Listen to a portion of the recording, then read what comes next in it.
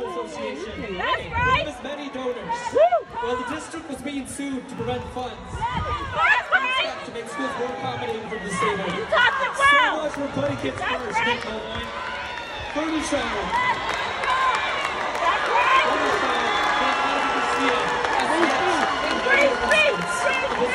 Charter-centered rhetoric as she chews funded heavily by the same super PACs.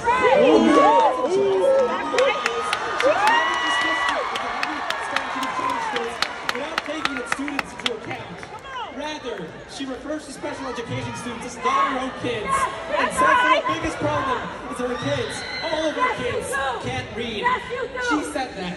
Tanya Ortiz-Franklin and Kelly Godes don't escape scrutiny either, as they too are a result of these super PACs, and as such are willing to turn a blind eye, which allows these pro-charter board members to outvote those that hold our interests.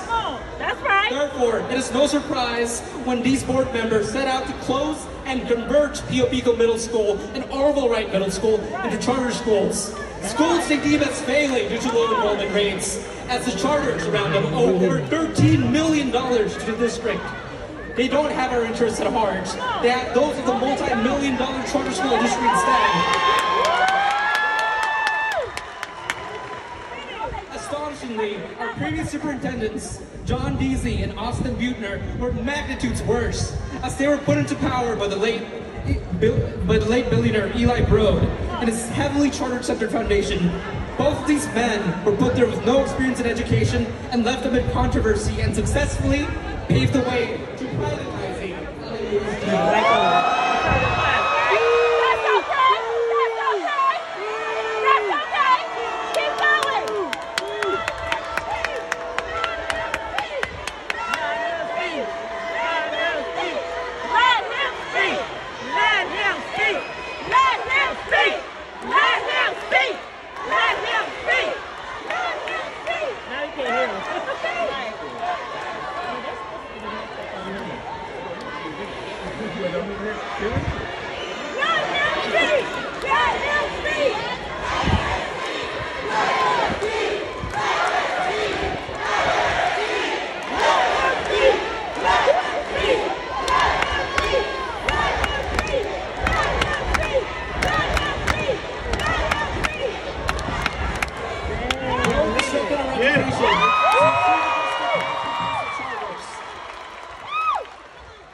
He, alongside the Gates Foundation and Walton Foundation, wormed their way through this district to privatize our human rights of an education.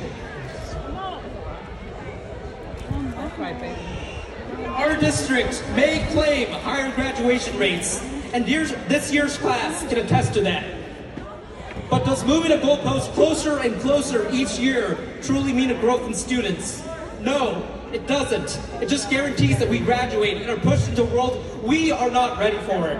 Our students don't know what failure is because the districts and schools themselves will not allow it, as they pass extensions and recovery classes time after time.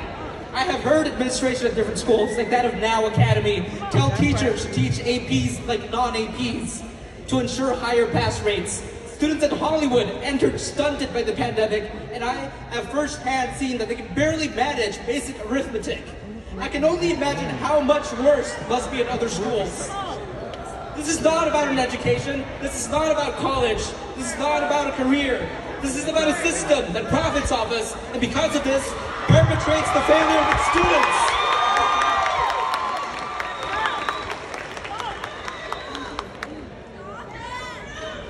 Its students in exchange for a gilded view of success that ensures those in power stay in power. So don't you dare conflate our success to that of this school's administration, and much less so the district. We're not a product of the district, even if we are treated as such.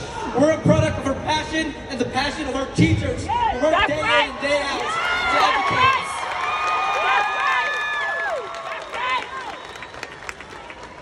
Class of 2022, this is not yet over. This is only the beginning of a rough uphill battle that our district has left us unprepared for. Take a stance, start now, and fight back against the system that has left us to rot and fester.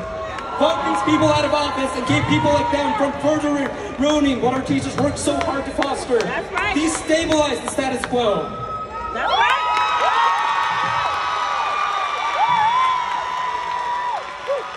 That's